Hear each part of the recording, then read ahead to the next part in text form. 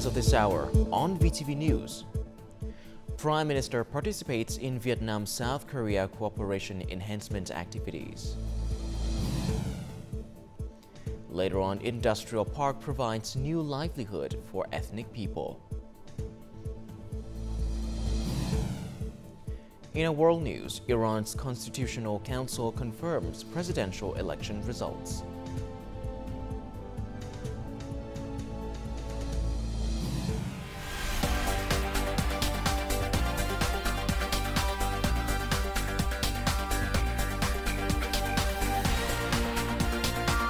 Broadcasting from Hanoi, the capital of Vietnam. VTV News starts right now. Good morning. It is currently 8 a.m. local time and you're tuning in to 30 minutes of VTV News. I'm Lin Lei with the latest updates. Now, within the framework of his official visit to South Korea on Monday, Prime Minister Phie attended the Vietnam Republic of Korea Business Forum with the participation of hundreds of large corporations and businesses from the two countries.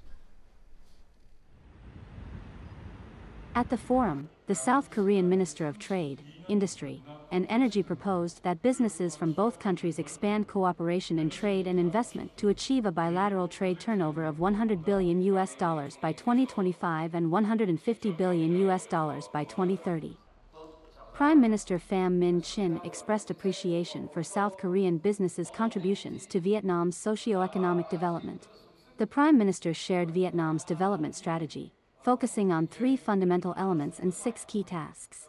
These include independent foreign policy, economic development, building a self-reliant economy, international integration, maintaining a foreign-no defense policy, preserving cultural identity, ensuring social security, and promoting a clean, strong political system with anti-corruption efforts. These fundamental factors ensure that investors can confidently invest in Vietnam, which has political and social stability, social security, social justice, and business equality. We aim to jointly develop and create new values, leveraging the unique opportunities, competitive advantages, and diverse potentials of both countries. The Prime Minister highlighted Vietnam's significant achievements in nearly 40 years of innovation. In the first half of this year, GDP growth reached 6.42%, with controlled inflation and guaranteed economic stability. Despite a 15% increase in electricity demand, Vietnam ensured sufficient supply even during peak days. Observing bilateral cooperation agreements being exchanged, the Prime Minister urged businesses from both countries to expand investments and diversify markets, products, and supply chains.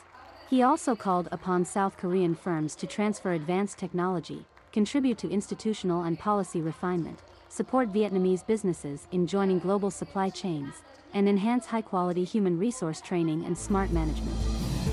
Earlier, during a meeting with the South Korean Minister of Trade, Industry, and Energy, Prime Minister Pham Minh Chinh proposed that South Korea facilitate and expand market access for Vietnamese products into South Korea.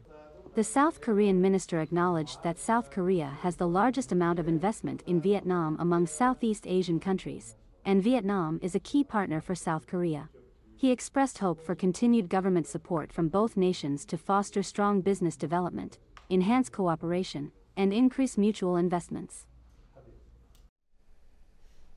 After meeting with South Korean businesses, Prime Minister Pham Minh attended the Vietnam-South Korean Labor Cooperation Forum and the Vietnam-South Korea Tourism Culture Cooperation Forum. More in this next story. According to reports from the Vietnam-South Korean Labor Cooperation Forum, the number of Vietnamese workers going to South Korea is increasing rapidly each year, placing Vietnam among the leading countries sending workers to South Korea. Similarly, the number of South Korean workers in Vietnam has also risen sharply, making South Koreans the largest group of foreign workers in Vietnam, accounting for over 16% of the total immigrant workforce. The chairman of the Korean Human Resources Development Agency highlighted the significant contributions of Vietnamese workers to the development of both countries and expressed confidence that labor cooperation would increasingly focus on training high-quality professionals. Prime Minister Pham Minh Chinh, speaking at the forum, underscored labor cooperation as a cornerstone of Vietnam-South Korea relations with considerable untapped potential. After that, Prime Minister Pham Minh Chinh attended the Vietnam-South Korea Tourism Culture Cooperation Forum, which was held for the first time with the participation of hundreds of businesses from the two countries. South Korea is currently the #1 market sending visitors to Vietnam. In the first 5 months of this year, the number of tourists between the two countries reached nearly 2.2 million, an increase of 9% compared to the same period in 2019 before the pandemic, showing a complete recovery and an increase in tourism exchanges between the two countries. Speaking at the forum, the Prime Minister said that Vietnam has developed its tourism with the motto, special products, professional services, convenient. Simple procedures, competitive prices, clean and hygienic environment, safe, civilized, and friendly destination. The Prime Minister added that Vietnam is focused on building an advanced culture, rich in national identity, which contributes to a spiritual foundation and important internal strength, ensuring sustainable and appropriate development. The Prime Minister said that Korea's experience and success will be valuable lessons for Vietnam. During his working visit on Monday, Prime Minister Pham Minh Chinh had a meeting with leaders of 20 South Korean firms in Seoul. Take a look. During discussions, leaders of major corporations praised Vietnam's favorable investment climate and appreciated the government's prompt support in overcoming relevant challenges. They affirmed their commitment to long-term investment and outlined plans to expand across sectors such as industry, energy, aviation, finance, banking, IT, medicine, and general investment. Prime Minister Pham Minh Chinh welcomed the corporation's proposals and emphasized the strong and dynamic bilateral relations between Vietnam and South Korea. He acknowledged the global challenges but highlighted the potential for enhanced economic cooperation. The Prime Minister set ambitious targets of achieving $100 billion in bilateral trade turnover by 2025 and $150 billion by 2030. He urged Vietnam's ministries and localities to integrate the cooperation feedback on attracting investment, improving the business environment, and boosting competitiveness into practical development strategies. Prime Minister Pham Minh Chinh also received leaders from several major Korean corporations, including Chairman of Hyosung Group, Chairman of Lotte Group, Executive Chairman of Hyundai Motor Group, Chairman of the Korean Association of Small and Medium Enterprises, and CEOs of Industrial Bank of Korea and Doosan Ability Group. During the meetings, the leaders expressed confidence in Vietnam's robust economic development and outlined plans to expand significant investment across various sectors in Vietnam. Hyundai Motor Group's chairman highlighted successful collaboration with Vietnam Thành Công Group and Trường Hải. Prime Minister praised the corporation for their contributions to Vietnam's socio-economic progress and job creation. He encouraged technology transfer, localization in production, partnership with Vietnamese firms, and support for their integration into supply chains. He underscored the need for continued human resource development and sustainable practices in Vietnam. Prime Minister Pham Minh Chinh had a working lunch with the Republic of Korea's experts and scientists in semiconductor and artificial intelligence, or AI, in Seoul on the same day, during which he expressed his hope that they will share their experience and know-how to help the two industries develop quickly and sustainably in Vietnam. He asked Korean experts and scientists to continue contributing their ideas to help Vietnam build accurate incentive mechanisms and strategies that are competitive enough to attract investment and human resources, and develop infrastructure for semiconductor, AI, and related industries.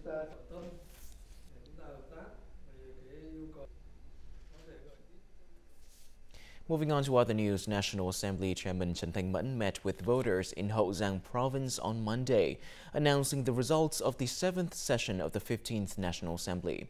At the meeting, the National Assembly chair also clarified some issues of concern to voters. More of this in the following. The voters of Hậu Giang Province congratulated Trần Thanh Mẫn on being elected National Assembly Chair. They highly appreciated the success of the 7th session, noting that personnel work was conducted strictly in accordance with party regulations and state laws. The National Assembly chair announced that starting Monday, 10 laws and numerous policies directly affected the people would take effect. During the meeting, the National Assembly chair also addressed and clarified various issues of concerns to the voters. Kindergarten teachers face significant pressure. It is recommended that the National Assembly and the government consider allowing preschool teachers to retire at the age of 55. The 8th session of the National Assembly, scheduled for October 2024, is expected to review and comment on the draft law on teachers. The Culture and Education Committee has been assigned to consider voters' opinions while verifying and coordinating with drafting agencies to review and evaluate specific retirement benefits for teachers. Please explain the National Assembly's plan to stabilize electricity prices, given that the current method of calculating electricity bills is no longer optimal. In Resolution Number 937, the National Assembly Standing Committee requested the government and the Prime Minister to direct relevant ministries, branches, and localities to study and implement timely adjustments to the retail price of electricity based on actual fluctuations in input parameters. The prompt legalization of retail electricity price management is also needed to remove barriers and ensure energy prices are transparently determined by the market. Noting voters' opinions on establishing specific mechanisms for the provinces of Hậu Giang, Đắk Nông, and Điện Biên, the National Assembly chair stated that the National Assembly will explore priority policies to promote development in these provinces, which still face many challenges. Deputy Prime Minister Lê Minh Khái emphasized the critical need to thoroughly understand and substantially implement the tasks and solutions aimed at the rapid and sustainable development of the Mekong Delta. This direction was underscored during the Regional Coordination Council conference held this afternoon in Cà Mau province. The Deputy Prime Minister further highlighted the importance for localities in the region to prioritize investment projects that can enhance regional connectivity, thereby advancing socio-economic growth. Additionally, efforts must integrate economic growth with cultural and social development, foster the creation of new rural areas, adapt to climate change, achieve sustainable poverty reduction, promote job creation, and ensure robust social security measures.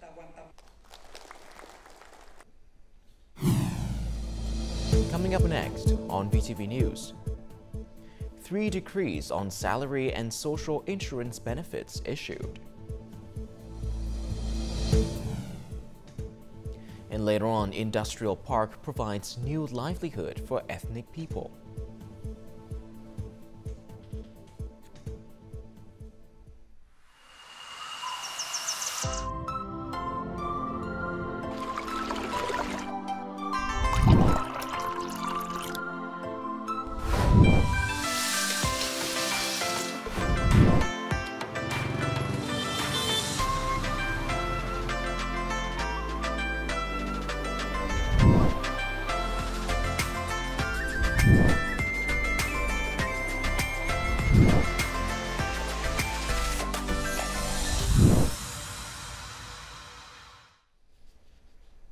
Welcome back to VTV News Live. Now continue on with other important updates. The government has recently issued 3 decrees that regulate salaries, bonuses, and benefits for various groups effective July the 1st. The minimum wage has been raised to 2.34 million Vietnam dong per month, up from 1.8 million Vietnam dong per month. Pensioners receiving less than 3.2 million Vietnam dong will receive an increase of 300,000 Vietnam dong to 3.5 million Vietnam dong. These changes are aimed at improving the financial well-being of cadres, civil servants, public employees, armed forces, employees under labor contracts, and pensioners receiving social insurance benefits.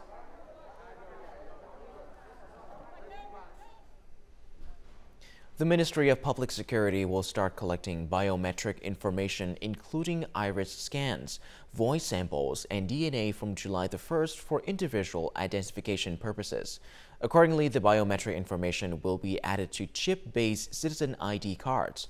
For the first time, children under the age of 6 can be issued ID cards upon request. The new law on identification is aimed at ensuring information security and safeguarding the privacy of personal information of Vietnamese citizens. These biometric specifiers are collected from the registrations of Vietnamese identity cards. According to the new law on identification, it only takes about 3 to 5 seconds to complete the iris scanning process. The iris scanning is conducted very quickly. I think iris recognition not only provides security and convenience, but will also protect individual privacy. I found the iris scan simple and convenient. All personal information is integrated into an ID card. According to the new law, Vietnamese citizens under 14 years old can be issued ID cards upon personal request. Children under the age of 6 can receive a new ID card through the National Public Service Portal without providing information about identity, characteristics, and biometrics. Each site will be equipped with more than 2 biometric devices. In addition to these, we'll use various measures to collect biometric information. DNA and voice biometric data will be collected when individuals voluntarily provide them. In addition, citizens can request to integrate their information from health insurance cards, social insurance books, driver licenses, birth certificates, and marriage certificates into their new ID card. In response to the National Target Program on Socio-Economic Development in Ethnic Groups and Mountainous Areas for the 2021 to 2025 period, many localities in Vietnam have implemented various measures to help ethnic people earn a stable income and raise their living standards. Our report from Phie District, one of the most successful localities with a high poverty reduction rate in Quảng Ninh Province. More than 3,000 workers are working for this foreign-invested enterprise. About 60% of them are ethnic people. The good salary and favorable working environment are among the contributing factors that have boosted ethnic workers' commitment at Phie Seaport Industrial Park. Traditionally, the Dao people made a living from the sea, but now many Dao people prefer working in industrial parks. I started working at this company in 2016. My husband and I can earn more than $780 per month. After paying for living expenses, we send money home and have some savings to build a new house in the future. As a mountainous district of Quảng Ninh Province, Phie District is home to 11 ethnic groups. Local authorities have prioritized vocational training for ethnic people in industrial parks to help them improve their income. Ethnic people are encouraged to work in industrial parks. This is the most effective way to facilitate recruitment for the companies, improve ethnic people's income, and boost the local socio-economy. We've provided ethnic workers with necessary knowledge and skills to perform their job. We highly appreciate the hard work and perseverance of ethnic workers. They have great passion and good technical skills. Therefore, we have assigned workers to different posts in the factory. In the first 5 months of this year, Phie Seaport Industrial Park attracted nearly $400 million in foreign direct investment and recruited 1,570 new workers. Ensuring a stable income for workers is one of the most important factors to improve employee engagement and change the lives of local ethnic people. The General Statistics Office, or GSO, and the Government Committee for Ethnic Minority Affairs jointly conducted information collection for a survey on the socio-economic situation of the 53 ethnic groups across the country from July the 1st.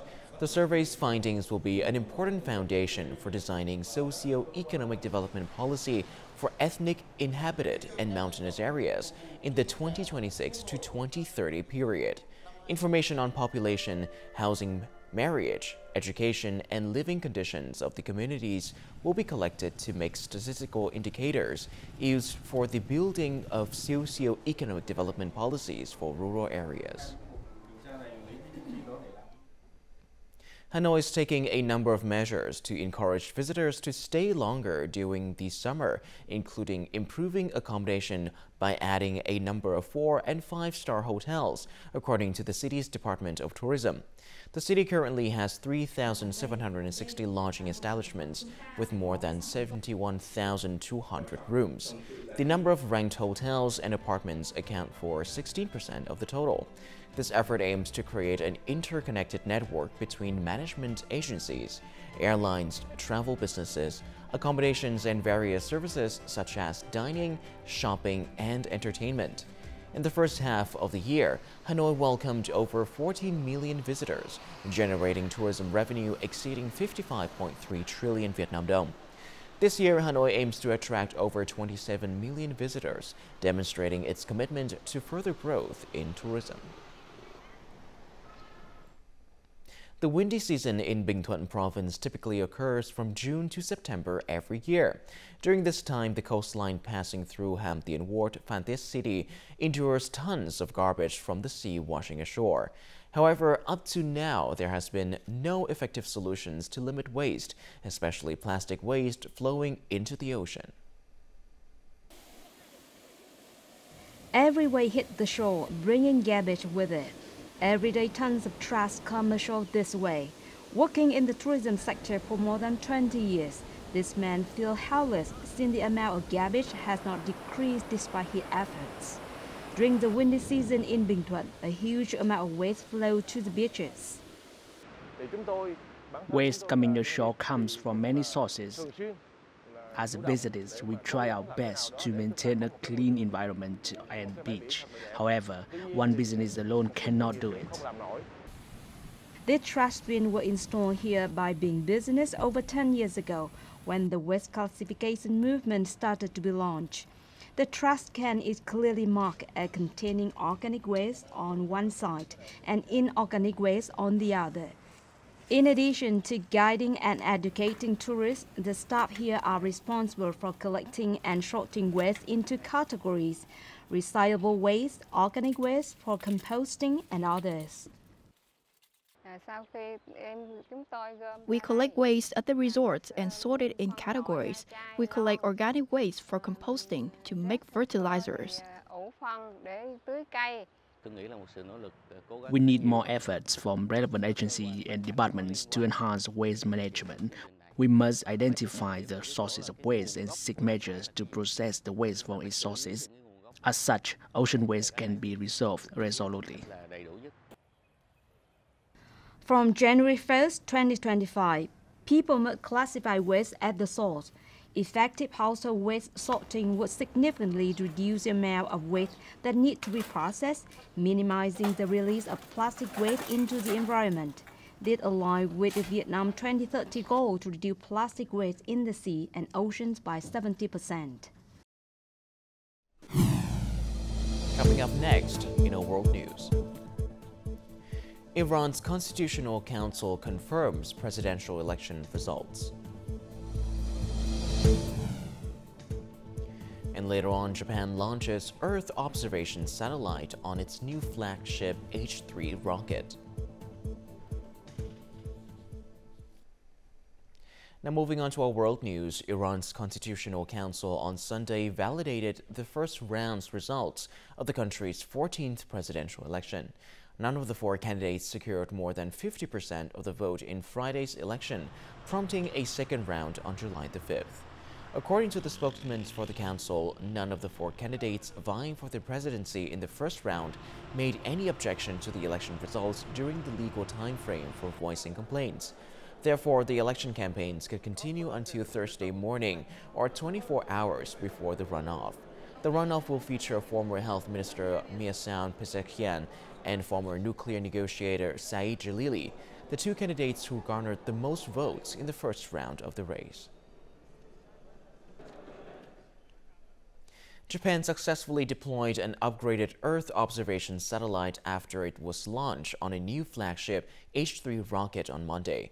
According to the Japan Aerospace Exploration Agency, the H3 No. 3 rocket lifted off from the Tanegashima Space Center on the southwestern Japanese island and released its payload about 16 minutes later, putting it into a targeted orbit as planned.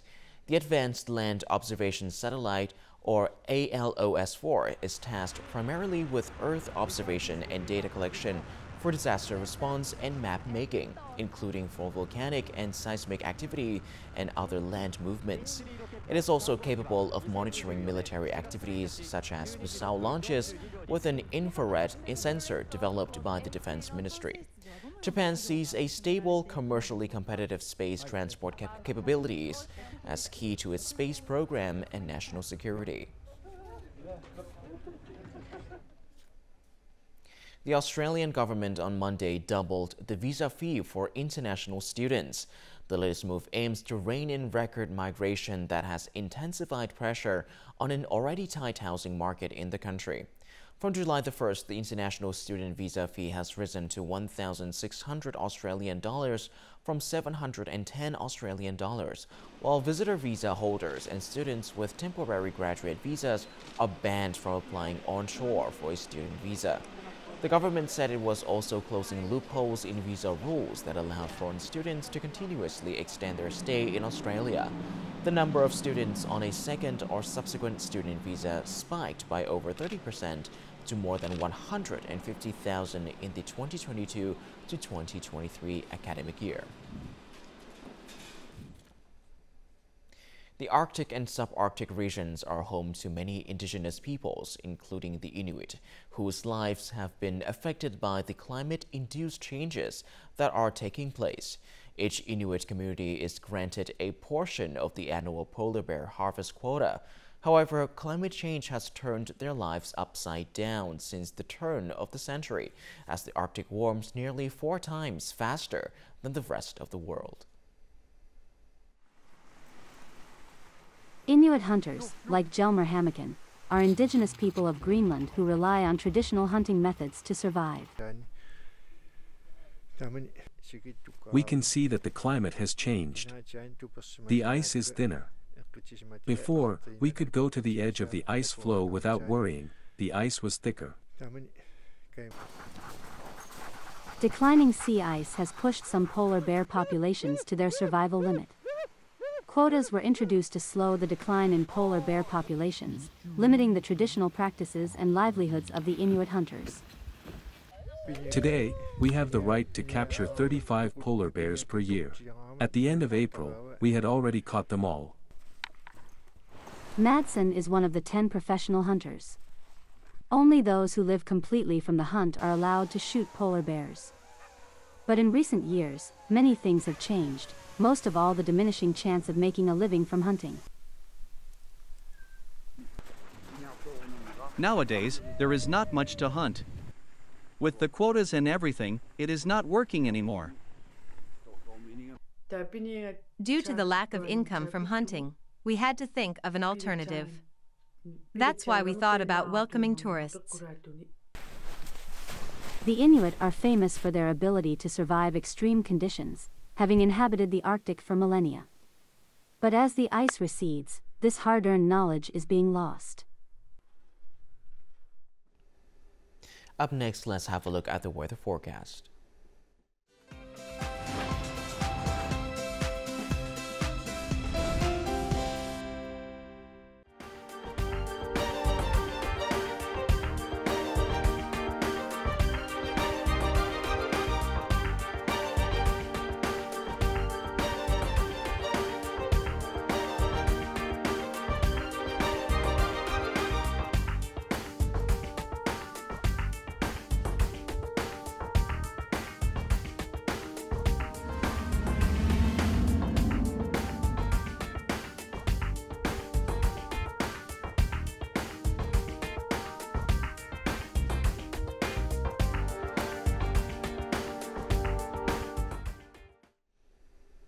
And that is all that we have for this hour on VTV News. To rewatch our program, you can visit our official website or our YouTube channel, or download a mobile app VTVgo for more. Thank you for watching, and goodbye for now.